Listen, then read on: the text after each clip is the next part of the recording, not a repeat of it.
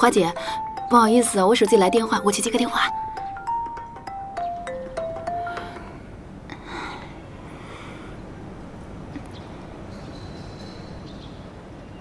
好，我知道了，一定按照您的吩咐办事。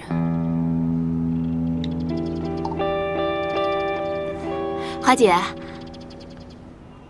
打完电话了？嗯，打完了，是家里的电话。以后在周家，把你这个电话调到静音或者是震动，别吱哇乱叫的，知道吗？哦，我记住了，华姐。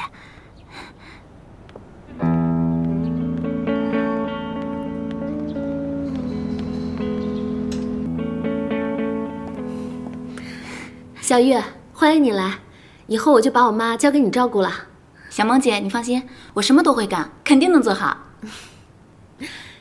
其实你主要负责照顾我妈就好，其他的时间帮帮花姐就好。嗯，你啊，把叶医生照顾好是最重要的。嗯，行了，我先带她熟悉一下环境。好，去吧。你跟我来。好。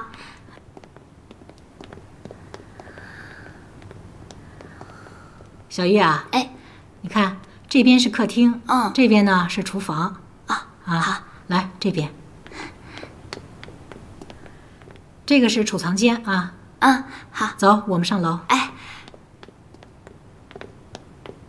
哟，你怎么还拿个包啊？快把包放下吧。哎，好。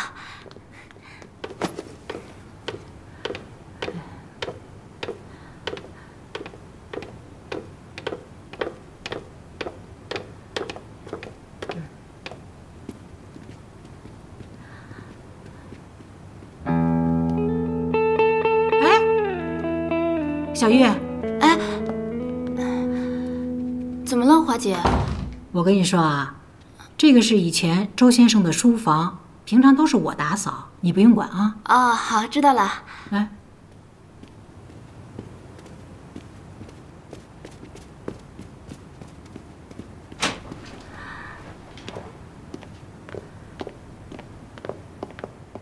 你看，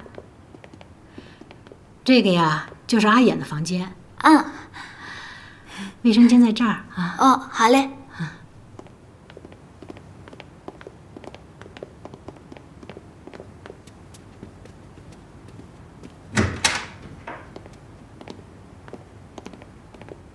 这个是小萌的房间。嗯，这也是卫生间。好，记住了。走吧。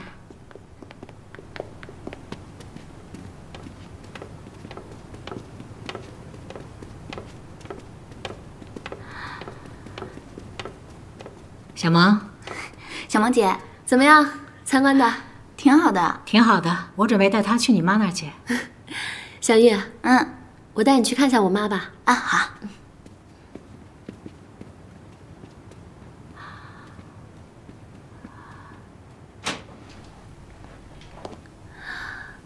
嘘，睡着。这里就是我妈的房间了。以后我妈就有劳你悉心照料了。啊，对了，你来之前，花姐有告诉你我妈的病情吗？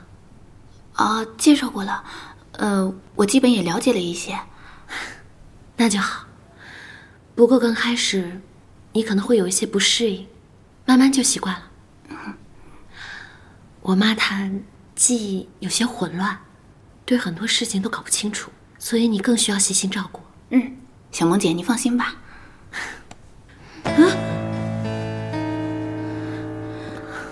妈，我们俩是不是吵到你了？小萌，这是你同学吗？哦，叶阿姨，我是新来的保姆，我叫小玉。妈，你想想看啊，花姐呢，她年纪大了，她也需要休息，以后就让小玉来照顾你，好不好？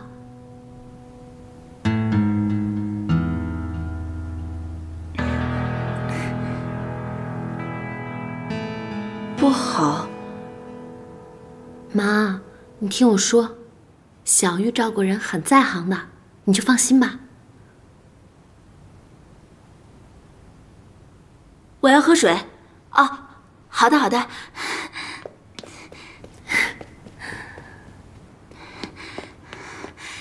叶阿姨，你要的水？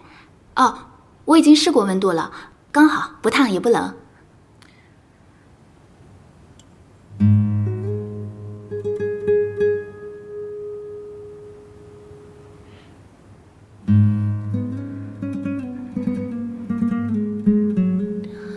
我妈的病情不太稳定，以后你要多费心了。小萌姐，你就放心吧，我一定会好好照顾叶阿姨的。呀，我要迟到了。妈，我先去剧场排练了，你今天就乖乖在家，让小玉来照顾你。去吧去吧，要听老师的话啊。我走了。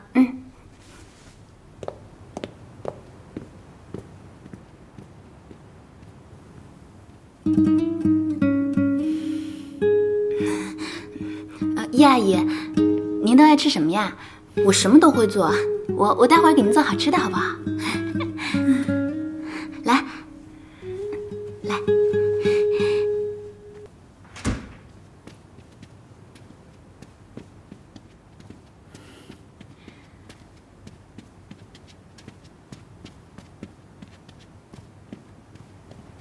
叶阿姨，我听花姐说这是书房哎。我们进去坐坐，看看书，好不好啊？叶阿姨，你怎么了？我不想靠近那里。您是害怕吗？我们回去吧。哎，叶阿姨，花姐跟我说这是周先生以前的书房，你不是他的医生吗？你为什么会害怕呢？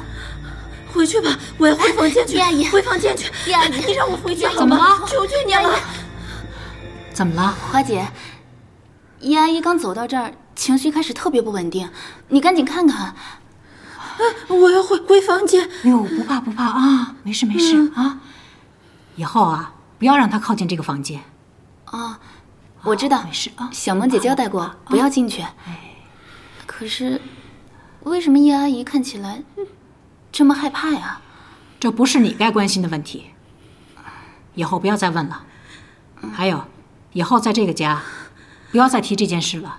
啊，我知道了，花姐。好了，我们不怕啊。哎，我们走，我们快走啊！哎，好，快走。没事儿，别怕啊。哎。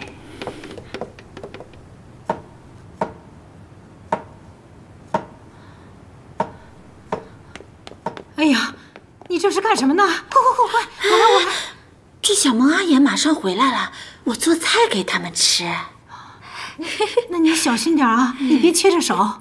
放心，没事的啊。